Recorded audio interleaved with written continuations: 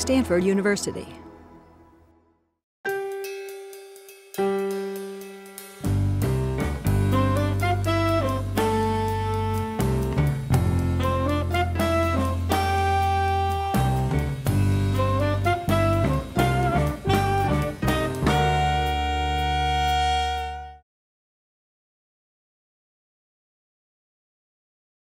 This is Natalie Marine Street with the Stanford Historical Society's Oral History Program.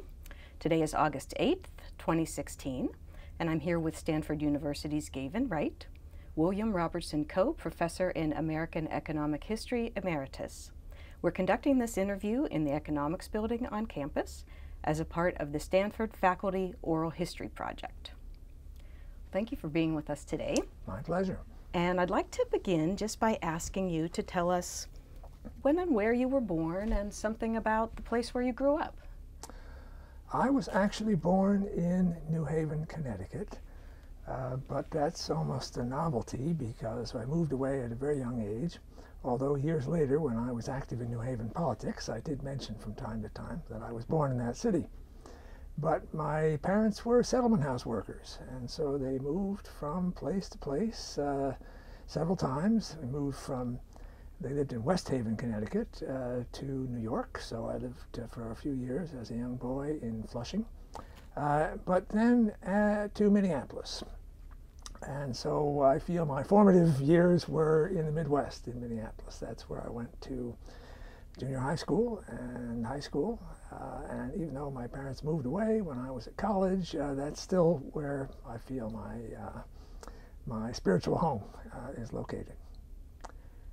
So I'm familiar with what a settlement house is from the late 19th century, but could you tell me what it meant to be a settlement house worker in the 1940s and 50s? Well, they still used that term.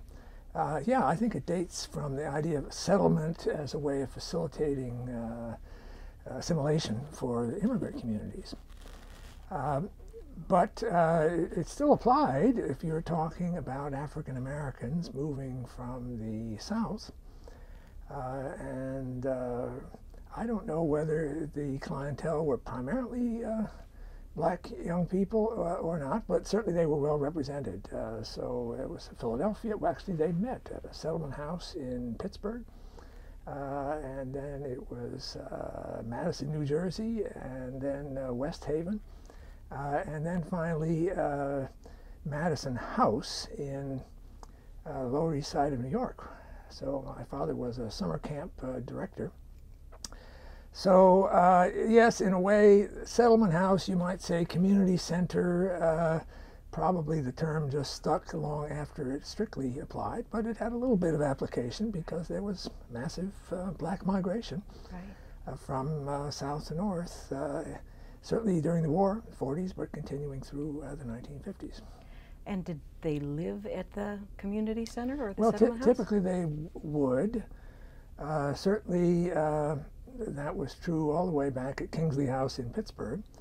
But in West Haven, I know they had a house with a street address, and that was certainly true in Flushing.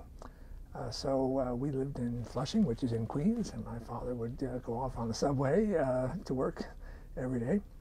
So that was the way it was.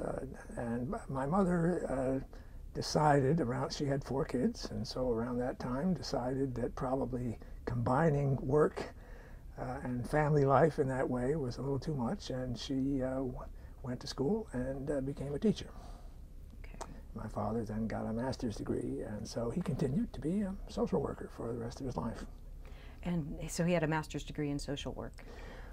This was after many years of, I think after he had finished at Madison House, he went up to Bridgeport, Connecticut, and got a master's degree. Yeah. Interesting. That was before we went to Minneapolis. And were the houses that they worked with, were they affiliated with the local government, or were they religious organizations? Or? Definitely a private sector charity, you might say. I really don't know the details of the sponsorship. I know that when we moved to Minneapolis, he was taking a new kind of position with what was then called the Community Chest and Council, later became United Fund. So that was a consortium of private charities. So he's moving up the ladder to some degree, but still group work and recreation was his field, which meant he was the liaison between this fundraising agency and the various projects of all types and sorts and sizes around the town. Oh, interesting. And did he have a particular commitment to, social justice or those kind of issues, or where did that, how did he get into that work? He did. Certainly they had a lot of social sympathies, and I recall them talking about at Camp Madison in the summer, making a point that was an integrated camp back in the 40s, at a time when that was not all that common in the North, no more than in the South. And that place is located outside of Peekskill. So Peekskill made the history books because of 2 concerts given by Paul Robeson, which were broken up by violent mobs protesting, on the one hand, his alleged communist sympathies, but on the other hand, the fact that he was a prominent, outspoken black leader. So my father had to go over to Peekskill and bail some of the counselors out after one or more of those concerts. So yeah, social sympathies for sure. They joined the Society of Friends, Quakers. So I was raised in a Quaker family, first in Flushing. Flushing Meeting House is one of the oldest meeting houses in the nation, dates back to 1694. And then in Minneapolis, where we lived in a kind of, it was in Minneapolis, but a suburban type neighborhood. So going over to the university, where the Quaker meeting would meet in a YMCA building, was for me kind of a liberation, a sense of connection to a much more active, socially conscious, as well as intellectual kind of community than I had back in high school.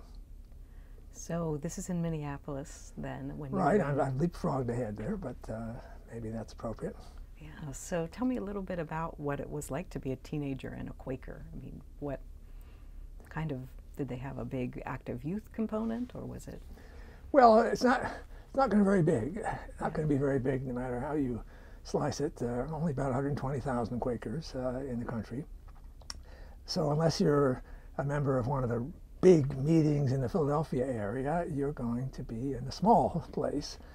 But even so, you tend to be nowadays in university areas, and so there was a youth group, and yeah, that was a chance to be connected with them. I don't want to say that it's a hardship. This is not quite like Garrison Keillor and the Sanctified Brethren, a very strict kind of religious order. But in high school, I was surrounded by Lutherans and very religiously oriented. And so in that sense, I did get a certain sense of not quite fitting in. Sometimes I would get invited to a youth group activity, but that was much, and I would learn that there was a whole youth group church culture that I wasn't part of. Other than that, well, I did go to Swarthmore, aware that it was a Quaker college, but I knew it had high intellectual academic standards as well. And as I mentioned earlier, for both my wife and I, we were both Swarthmore graduates. We never set foot on campus before arriving, when we were arriving as freshmen. And so none of these college tours. In fact, the first time I ever was on an airplane was to fly off to Philadelphia to go to college. And that was only because I think it was United Airlines offered a kind of back-to-college discount. If you were willing to fly standby, you could fly for $70, I think it was, one way. And so that's what I did. So I don't want to exaggerate any of these things. I think compared to what we see for today's students coming from minority communities or poor communities or different language communities, I think the problems of adjustment are much tougher than I faced. But even so, I did feel like a Midwesterner among these very intellectually oriented, much more worldly, kind of Eastern, often private school students that were well, that were common at Swarthmore. Right. Let's go back just a step. I want to Yes. ask you a little bit about your schooling. What types of schools did you go to before you got to Swarthmore? Public school all the way. I was in a session at SEPR, just a couple of years ago, but where the moderator said, how many people in this audience, maybe a couple hundred people, how many people went to public school throughout your entire career? And almost everybody. Not 100%, but maybe it was 80%. And then how many of your children and grandchildren also went to public school? And the hands went down to a fraction. So that's the reality, although I can say that our two sons both went to public schools, but that was in Palo Alto, so they're kind of elite, high-quality public schools. Anyway, I do feel it was a time when virtually everybody went to public schools, and we even lived within walking distance from our elementary school in Minneapolis. So my two younger sisters were able to walk. I only had a year and a half. I was in the 5th grade at that school, but then I walked up to the middle school, Ramsey Middle School, and then I walked about a mile to Washburn High School pretty much every day. And it just seemed like, especially in retrospect, but even at the time, the most wholesome middle class kind of upbringing where people were serious about education, high standards, but lots of school spirit, and asking myself later, was that because I was having a good time and was oblivious to the fact that others were not? I don't think so. That's not what I judge from looking at the yearbook materials and talking to people back at reunions.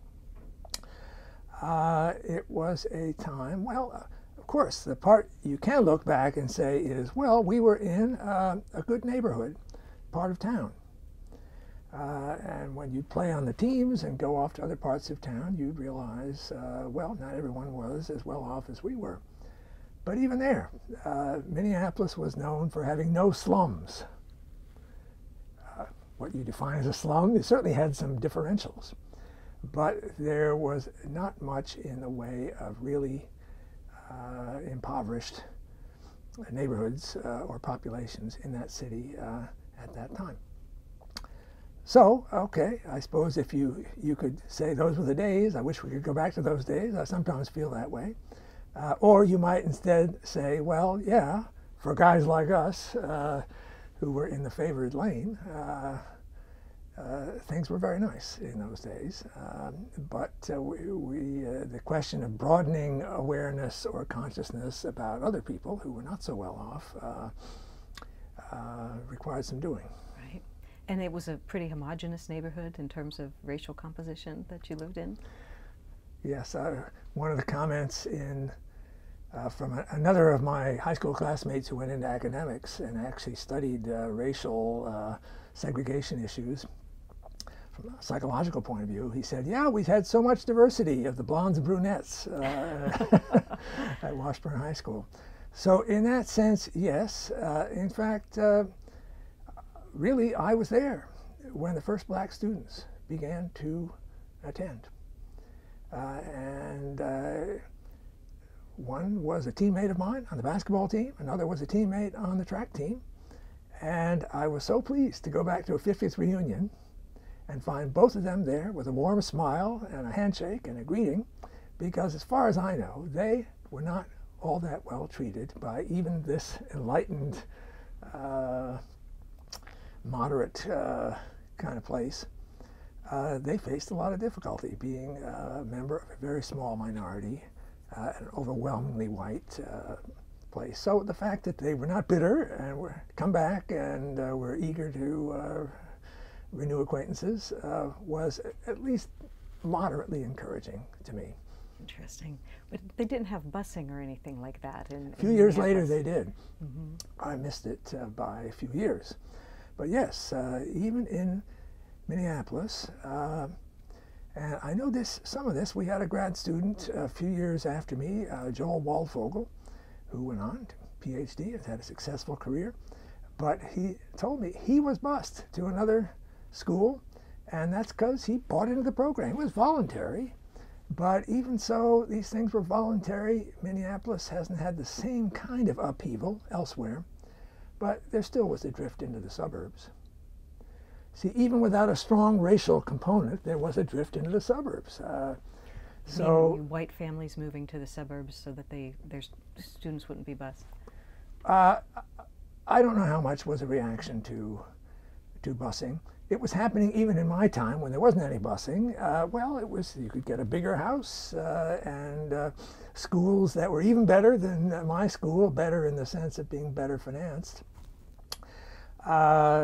So that the truth is, although I don't know the details of the later history, Minneapolis did go through the same kind of drift either to the suburbs or to private schools that have happened in other places. Right. And I just wanted to ask a couple more questions about your folks. Were they both college educated? Yes. My mother came from a Danish immigrant community in New Jersey, and she was the oldest. Her father died when she was in high school at about age 16.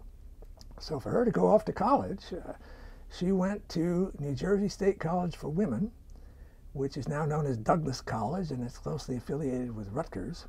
But for her at that time, even though it was kind of commuting distance by train, it was a big move.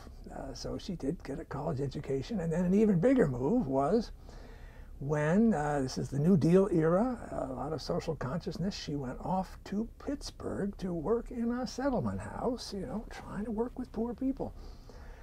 And from my grandmother's point of view, this was like moving across the Rockies.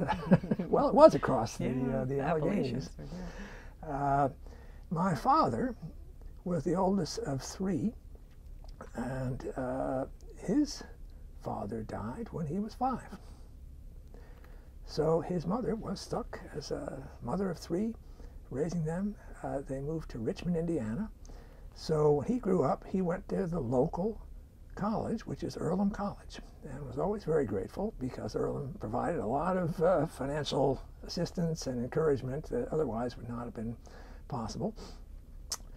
So he graduated in 1933. Imagine coming out into the job market at the very bottom of the Great Depression. And I think he went into social work partly for lack of alternatives. I mean, he had a dream of being a commercial artist, still enjoyed painting throughout his life, but there was no way he could make a living doing that. So he just found that there was an opportunity, first in Philadelphia, and then, you know, something that in the social work settlement house ladder was a step into a more responsible position out at Pittsburgh, Kingsley House. So, yeah, they both had college education, and I guess they both got master's degrees in the course of time. It was a time of rapid economic growth and rapid social mobility. So, yeah, from a certain perspective, they moved up from somewhere in the lower middle class to maybe somewhere in the upper middle class. But lots of other people were moving that way, too, in the 40s and 50s. Yeah. And did World War II affect them much? I'm sure it did, but again, I don't know the details. My father was not drafted. He was on the high end of the age distribution, born in 1912. And so that's really all I know. And then I was a war baby, not a baby boomer, Yes. Born in 1943, which you might think is only a historical labeler would care about that distinction, but it actually does make a difference because, well, I do remember going to school with double shifts and a sense of overcrowding. That was in Flushing, not so much in Minneapolis. But that's about it. I think, except for the hardships that everybody went through during the wartime, they were able to carry on with their family building, career building activities during the war. Yeah. So were you a pretty good student in elementary school and high school? I was always a good student, and I think probably just because of being well behaved or somehow compulsive about getting the lessons done on time, something like that. as opposed to being particularly brilliant. Yeah. Was there any indication, looking back, that you would turn into a economic historian? Any special interest in history or economics? I was always interested in history. Economics is something I discovered at Swarthmore. So basically I would say no, not much. I think when we get to, no, it'll be in this segment of the interview. I will talk about my experience with the civil rights activity during my college years. So that's when I got interested in the South, and it's certainly what led me to an interest in economic history in the sense of the economic foundations for the social issues that I was trying to work on. Yeah. But that's later, and even in my college years, I had no particular conception of economic history as a field of study. Right. Were there any teachers or individuals from that young part of your life that, looking back, you think might have had a significant influence on the course that your life took? I suppose I should have prepared an answer to that, but in all honesty, no. I had many favorite teachers in high school and coaches, and none of them said, "We don't care about grades, we just want to win," or anything along that line. So I feel I absorbed good academic values, but there wasn't any one teacher that was inspirational. Then if I move into college, though, there was one particular economics teacher, that was Joe Conard, who was a Quaker. And I had already decided to become an economics major, but the way things worked in the Swarthmore Honors Program is you take courses, introductory course, and then maybe another follow-up course in your second year, and then your third and fourth years were devoted to these small group seminars. And Joe Conard's economic theory seminar was considered one of the toughest seminars on campus. Well, Joe Conard was inspirational to me because he showed how, through his own life and as well as his way of teaching, he was trying to do the best job he could in terms of teaching the fundamentals of economic theory, but on topic after topic, he would devote a little time to saying, well, now, what do we really make of this? How do you feel about this? And he would indicate how he felt in open discussion.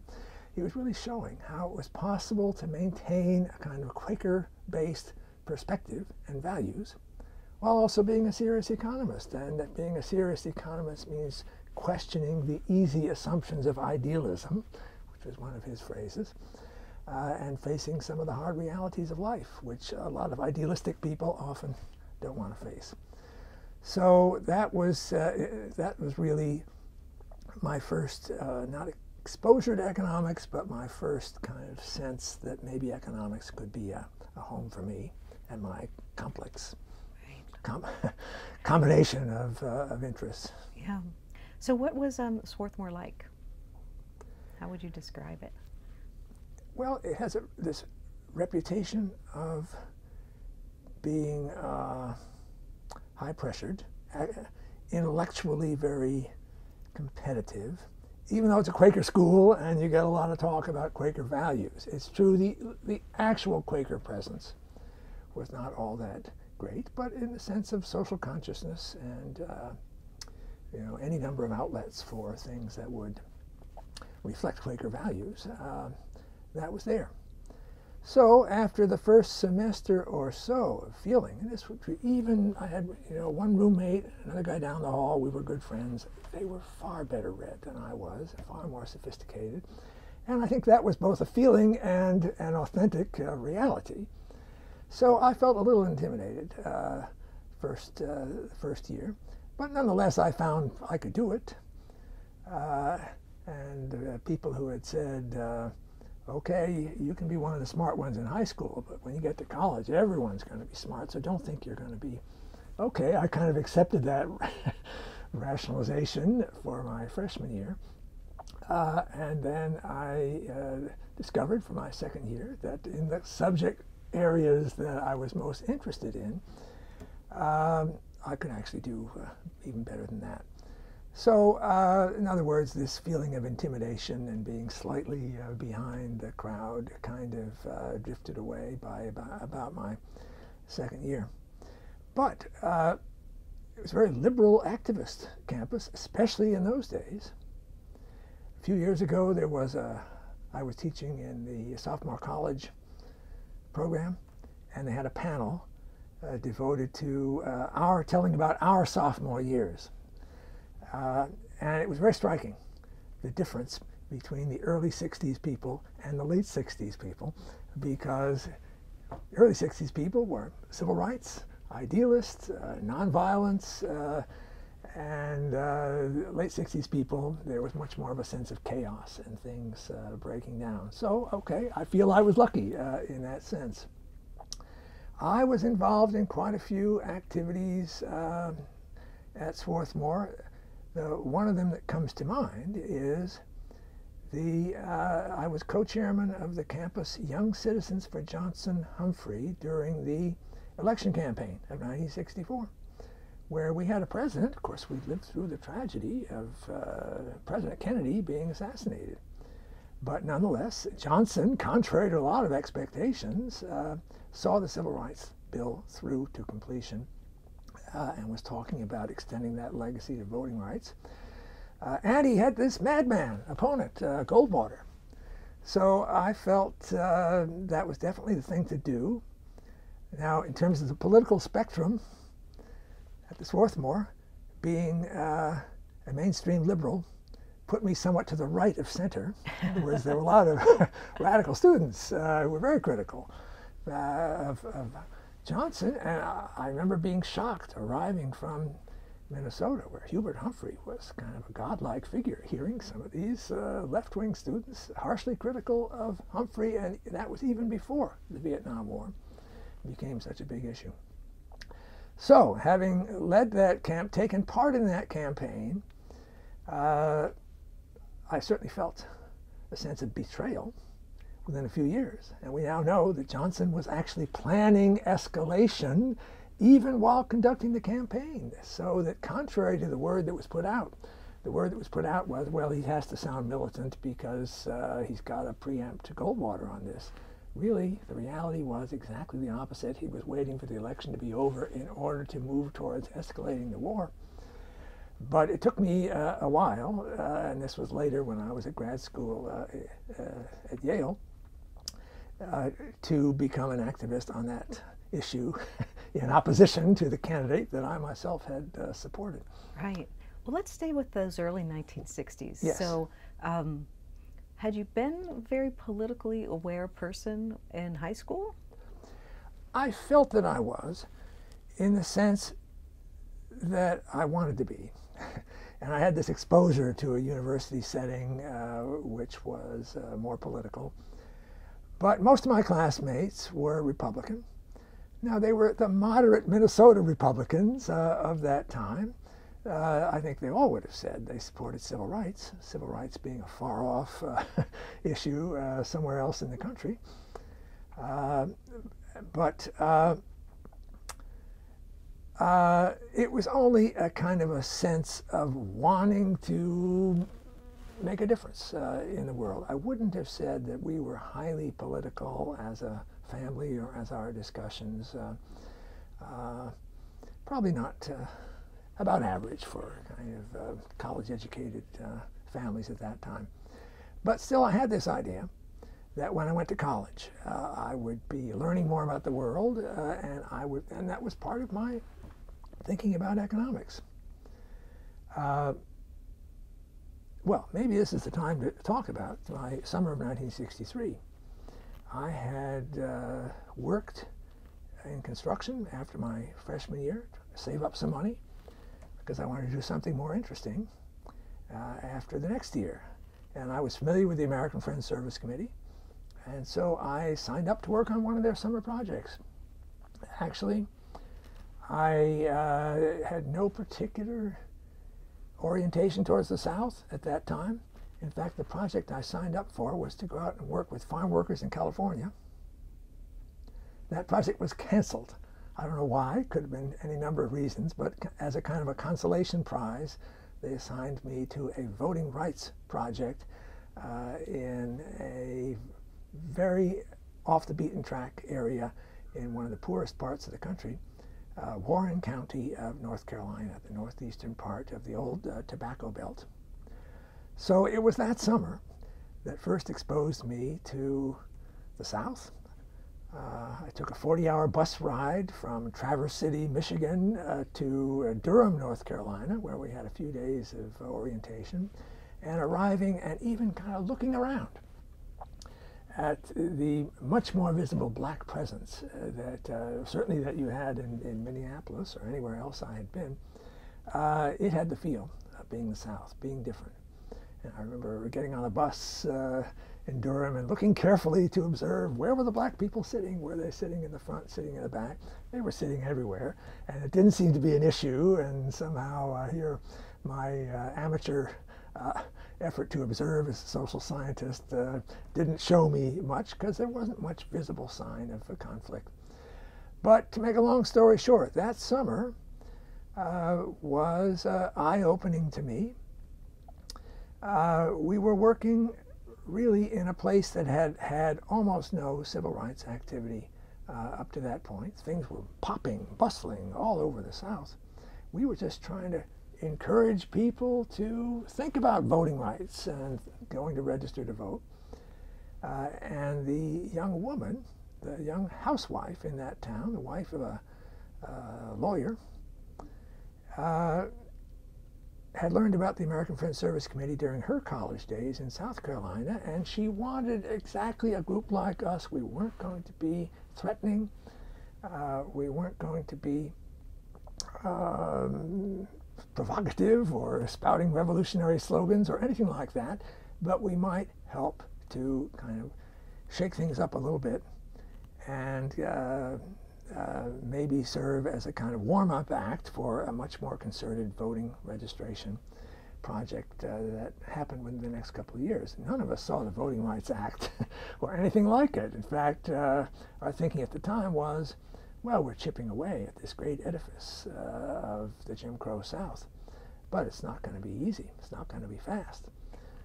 It's more like a 50-year project, kind of a leap of faith. So when I came back 3 years later, as a grad student in economics for a research project based in Chapel Hill, North Carolina, a revolution had happened. I mean, this change in the atmosphere, in the mood, was so clear, less so in Warrenton than in places like Chapel Hill or Durham, for sure, but nonetheless, pretty much everywhere. And then, some 35 years later, 1992, just to scroll forward for a moment, wake up one morning and hear National Public Radio, and they're interviewing a candidate for Congress in North Carolina. And I listened. My wife had called my attention to this. It was Eva Clayton, the very woman who invited our group back in 1963. She was running for Congress. And she was elected.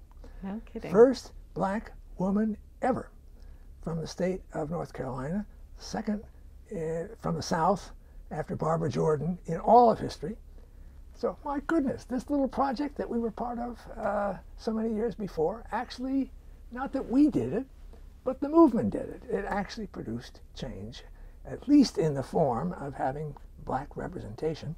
But as I later went on to argue in my research, in much more fundamental economic ways as well. I know I leapfrogged forward there, but I thought I wanted to tell you a sense of why, looking back, that summer was so formative for me.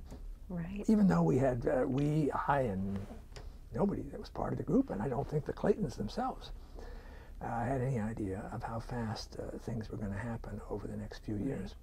So what did you actually do that summer? What were they expecting you to We developed a series of programs and went around to the churches, churches being central to black community life. They were, well, I have a slideshow that I show about this, and I show one of our posters, You and Your Vote, a 3-part lesson. We would come back, you know, how to register, how to know your candidates, what to do if anything happens, something along that line. And people would turn out and take a great interest, and we had a great time. I would play this segregationist candidate, mouthing all the cliches and the slogans. You know, black people are happy. I think Negroes was the term we would use at that time. You know, I asked my maid, and she assured me that the colored people are happy. And everyone roared at that cliche. So we had a ball, in short. We felt we were doing some good, and we were having a good time doing it, and we had a real sense of welcome and appreciation. And certainly, we had the experience of being a minority. Warren County is a black majority county. It was then, and it is now. But being a minority in the sense of going to what would be virtually in all black churches and social gatherings and mixing in. Obviously, we were outsiders, so it wasn't the same as if local people did the same thing. But even so, it was a formative experience. Now, the question that we asked ourselves, so that's what we did. The question we asked ourselves throughout the whole summer and discuss it with local people: how much good are we doing?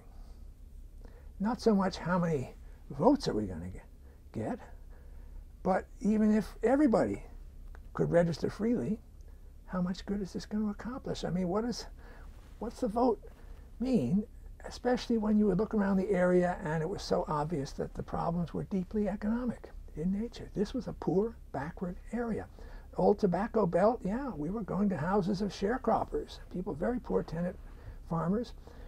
I've had a soft spot for tobacco farming ever since that summer, because here we were in the middle of the tobacco belt.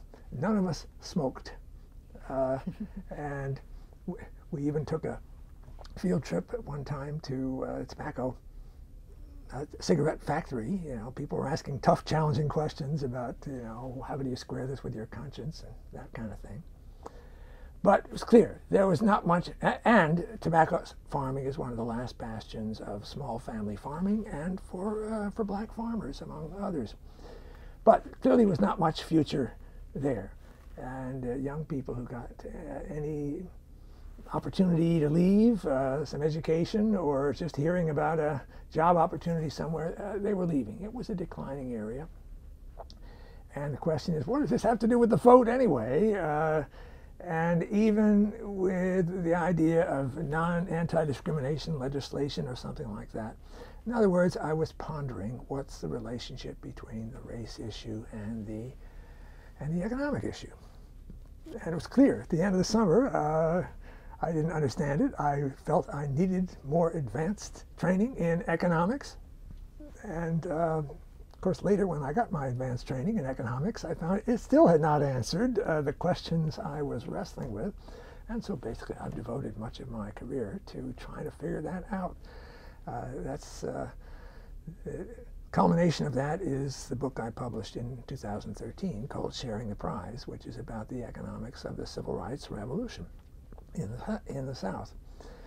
But that was many, many years ahead, and were a lot of perspective in addition to economics training was at work there.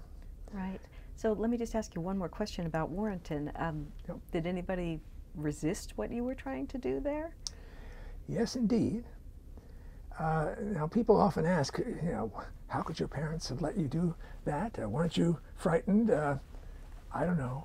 It's almost involuntary. We were not frightened. I, at least, were not frightened. It was despite the fact that there were some overt actions against us. In fact, I started to say, well, I show a slide, you and your vote, kind of agenda, and then I show the next slide is that same sign shot through with buckshot. Where somebody saw fit to make this threatening move. We would have instances where a group of us, you know, we would be walking, even though long distance from house to house, we would be walking out on a country road and a car would swerve in our direction. You know, how seriously they were after us, I don't know. Despite all that, I think compared to the stories coming out of Mississippi and other places, I think we were not in an area known for the high level of violence in response to civil rights activity. Now, the following summer, there was a second group from the American Friends Service Committee, and the registration campaign had revved up to a much higher pitch, and the resistance, the overt acts, were more severe. There was some kind of projectile that was actually fired into the apartment. We lived in a little apartment above a black-owned grocery store, and that must have been pretty sobering. I wasn't there in the summer of '64, but nonetheless, yeah, there was resistance. And yet, even talking about the following summer, for whatever reason, it was not the same as the kind of stories that you hear about Mississippi summer. So sure, maybe we had reason to be fearful, and somehow the fearlessness of youth led us to downplay that.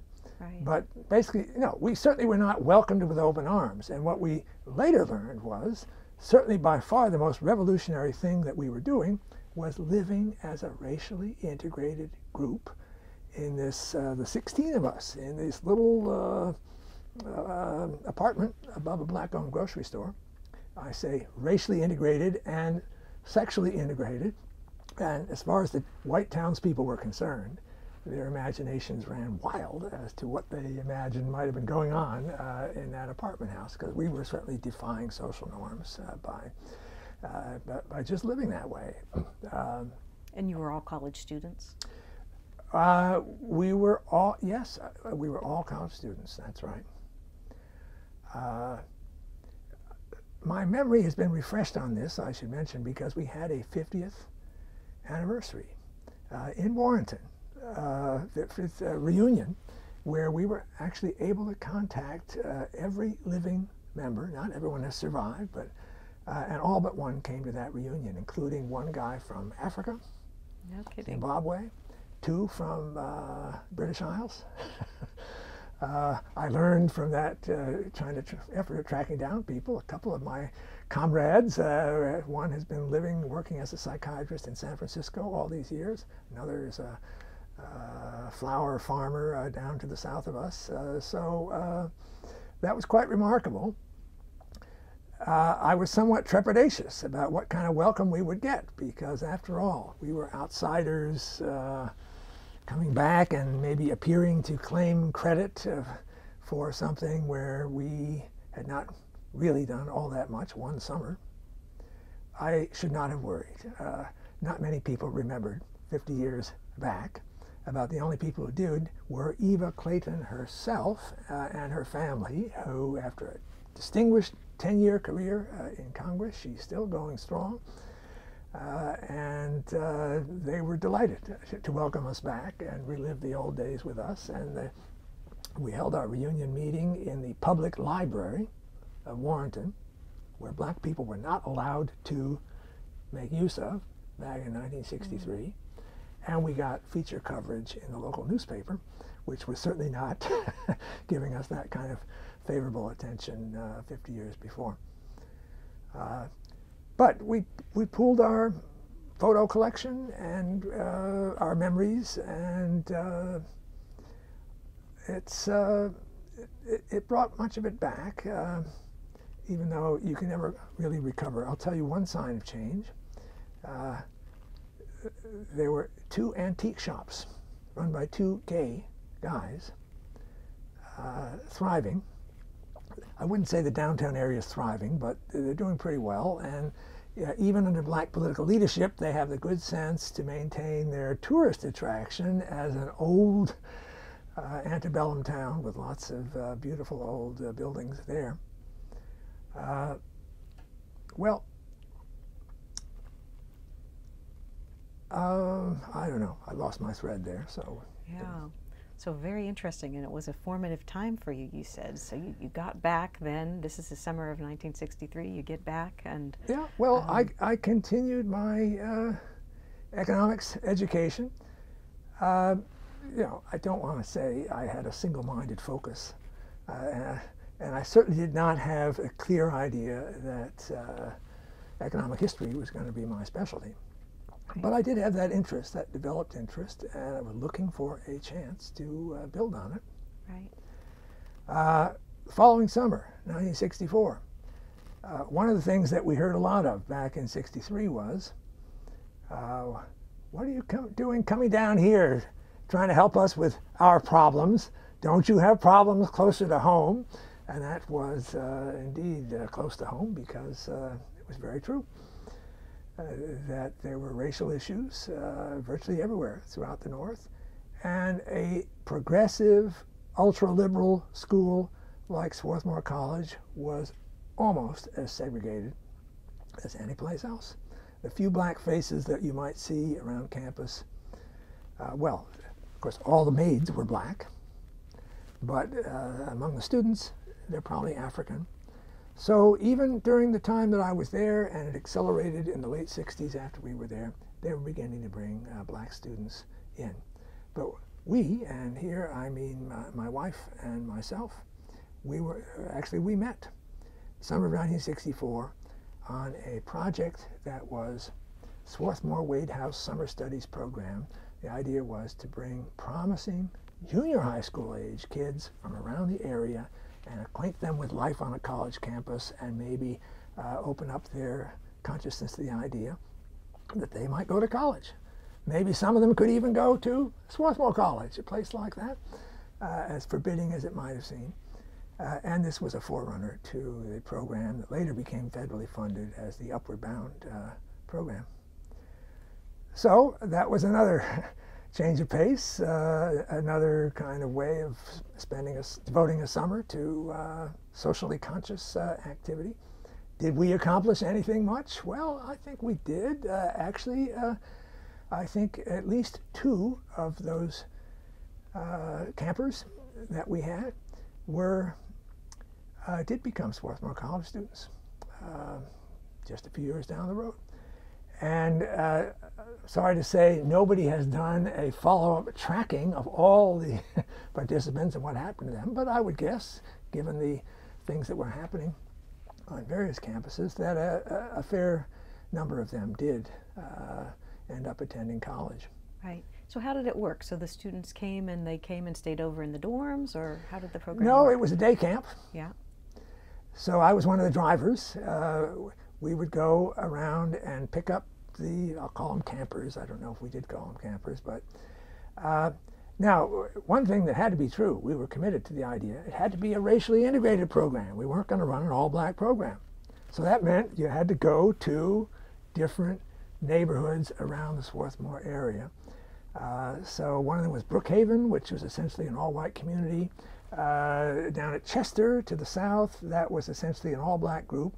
And then there was a little town called Media, where we actually had a racially integrated group. But anyway, the only way we could get a racially integrated group on campus at the same time was to do this driving routine, which I love doing, because you got out in the countryside, you got a sense of being part of the area that you didn't get from just sitting there on campus. And by and large, it was successful in the sense that, you get kids of the same age together, and the fact that you have blacks and whites and that they have very different backgrounds, they have a lot of group activities. We didn't have a common enemy particularly, but our message about the possibility, the joys of learning and the possibilities of college education, they were for everybody. And then did they hear lectures when they came, or did they have lessons? Or yeah, they would divide up into groups. I taught a kind of one week tutorial in economics, trying to figure out some way into the subject matter that would be eye-opening to them. I'm not trying to say I was a huge success, but you'd get them to pay attention, respond to questions, participate in discussion, and then yes, we would have speakers, faculty members. One memorable faculty member was my political science teacher at that time, Fred Hargadon. Oh. I'm saying this to the Stanford listeners because years later Fred became a legendary dean of admissions here, Dean Fred. He was my political science teacher. No kidding. And in fact, you know, people of my era, the one question you can always ask is, where were you when you heard about Kennedy's assassination November 22nd? Well, I can tell you exactly where I was, but also the fact that I was taking Fred Hargadon's comparative government seminar at that time, because of course, whatever else we were supposed to be studying, that was the dominant topic of conversation. Fred came and spoke to those junior high school age kids, and he kind of put on a spoof, you might say, talking about how they had discovered that there were these clubs that were trying to influence young people in America, called the Nasarima clubs. It's American spelled backward, but and he actually had those kids buying into it, that, you know, that they should be looking for suspicious activity among their classmates and maybe even among their parents. And you know, it was like, in a small way, the famous Stanford prison experiment, where you can, under the right inducement, you can get impressionable young people to buy into all manner of far-out conspiratorial doctrine. Now, in that case, I think it was a good learning experience, because by the end of the session, we came clean and said, no, there aren't any such clubs, and he's just putting you on, and, you know, don't believe everything you hear, even on a college campus. But it's a vivid memory of Fred Hargadon and how well he performed his act. Interesting. So you said you did remember really vividly where you were during the Kennedy assassination. So tell me. I don't have any particular story, in the sense that I was walking across campus and I heard somebody shout out, you know, Kennedy was shot in the head. And we did not have televisions in our dorm rooms. So if you wanted to follow something on television, you'd go to one of the common areas. I went to the snack bar, and we kind of watched the unfolding events for the next few days. So in a way, when you say, where were you when you heard, that's when I first heard. But it was another couple days before it was confirmed that he really was. There was a kind of false report a day later that maybe he had a chance to recover. But that was the beginning of a kind of nightmare, whirlwind years for our country, because, you know, there was another shooting in Dallas, and the issue's been debated ever since about just what was going on. Lee Harvey Oswald, and why was he shot by Jack Ruby, and so on. So yeah, here I am saying that the early 60s people were the ones where things were reasonably calm and nonviolent. Not entirely. That was certainly the big exception. Right. So when did you start to get involved with the Johnson campaign then? And how did that come about? I really can't remember the details, but I'm sure somebody invited me to take on this role, and I was inclined to say yes. It was the local area Democratic Party. And by that time, I had been, summer before, I really can't quite remember the connections, but I was a senior, my name was known. If they were looking for somebody who had shown they could handle responsibility and would be sympathetic, somebody asked me. So I agreed to do it. One possibility for someone who asked me was a guy just 1 year behind me named Peter Purcell. And Peter at that time was looking for a possible career in the Democratic Party. So he may have reached out to me. Now, you may not recognize the name Peter Purcell, but he actually went on. We both went to Yale, got PhDs in economics, and Peter became a New York Times economics column. He's the one that created that economic scene column that they have. He did that for years and years. Finally retired out or left that behind, has been at the Milken Institute recent times. And then another young guy, younger by 1 year than me, Jack Nagel, also interested in political science. He also worked closely with me, and I think of him because he also came along to Yale and was the one who got me involved in New Haven local politics at that time. So I remember the connections. And I was just looking at my folder and looking at heaps of records of, I don't know if this kind of thing happens. They would send buses to the campus, and the students would get on and be bussed out to a neighborhood where they would go knock on doors with campaign literature, talking about the campaign. One of the issues was, of course, the local Democratic Party wanted them to be pushing the entire Democratic slate, whereas a lot of the students would say, well, no, I don't know anything about these local candidates. I only want to support Johnson Humphrey. But nonetheless, a lot of activity was conducted, and I've got a stack of thank you notes and appreciations afterwards because it was considered a great success. So it was the kind of thing that I would be inclined to do. And I remember one of the slogans of the campaign was all the way with LBJ. Whereas some of the more radical students, they agreed that Goldwater should not be president. But their slogan was part of the way with LBJ. Oh. And they would have a series of objections to various things that he was doing. One of which, of course, was the Vietnam, the threat of escalation in Vietnam. So they were more perceptive, or at least more prescient than I was at the time, because I sure didn't see that coming. And I thought that, no, he would find a way to make peace. Right. And so you helped organize the students to get on these buses then? Yeah, it wasn't hard. I mean, we didn't have email, right. But everyone had mailboxes, so it was very easy to just put notices or announcements in the campus paper. And a lot of people were eager to do something to help on that campaign. Yeah. Did you use a mimeograph machine? I'm sure we did. Yes. The famous political activism tool of that era. I've got one right over here. This is from the New Haven days, but oh, interesting. Now, so where are we in the narrative? Yeah, well, I was snooping around in your college newspaper and saw a notice about you getting to meet LBJ. Did that ever happen? I did. It did happen. Well, the college was celebrating its 100th anniversary, 1964. And the speaker who was scheduled and had accepted was President Kennedy. So that was pretty shocking. But nonetheless, Johnson accepted the invitation, and he came. And I was not present. My wife is class of 1964, so she was there. She talked about having Secret Service security all over the tops of the buildings and so on. And they would warn you. Now, you're saying, everyone's wearing a gown for graduation.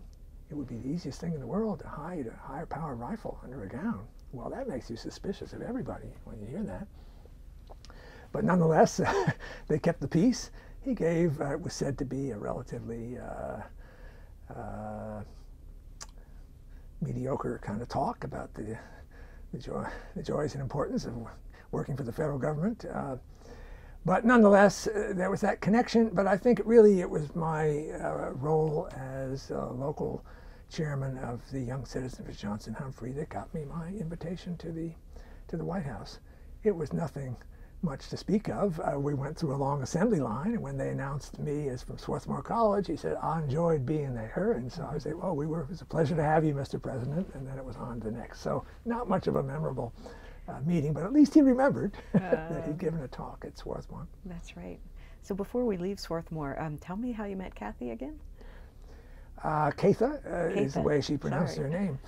That's a common bond we've had all these years.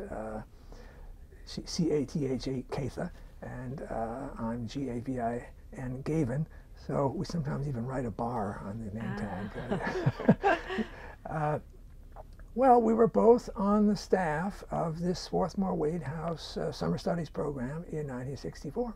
So it was the second summer in a row where we had a co-ed, racially integrated group living in a dormitory. This was a little more spacious than the one back in Warrenton. So she was interested in drama, and she taught a class in drama, and she actually directed a couple of little performances during that summer. I was doing economics, and we were part of the team. So that's how we met. We didn't really click until later, but she stayed in the area, actually working for Wade House, which was, I would call it a settlement house in Chester. Maybe community center is the word. But they were actually one of the co-sponsors of that summer studies program. And so basically that's how we met. Let me tell you about those two theatrical productions. We were going off to see a performance of West Side Story. So being in a venue of higher education, we felt, or at least Catha felt, they ought to, if you're going to see West Side Story, you got to know Romeo and Juliet. So the staff, the faculty, put on a little abbreviated version. I can still recite the Queen Mab speech. So this was to let them know, okay, when you see West Side Story, you can see where the story comes from.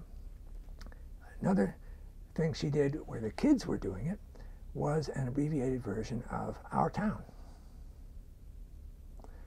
Good old American, sentimental hometown drama, except this was going to be a racially integrated cast.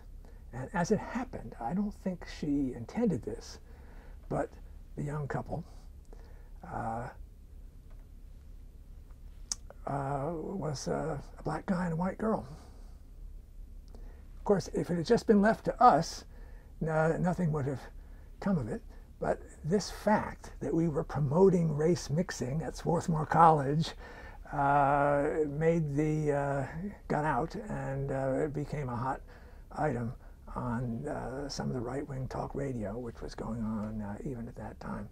So yes, dramatic performances can kind of make the news. We had another incident where, a very favorable write-up of the program appeared in the Philadelphia newspaper, but the headline on the story says, Swarthmore students work with the culturally deprived young people. Among some of the white parents, they were extremely unhappy to have their kids labeled as culturally deprived. And once it's there in the headline, there's not much we could do, but other than to tell them all it was a mistake. It was not directed to anybody, and I don't think we actually had any dropouts. We were able to persuade them that the benefits to the kids of having this culturally enriched program over the summer outweighed their hurt feelings. But that tells you something about the temper of the times. Yes, really interesting. All right, well, let's take a quick break and then we'll head off to Yale. Very good.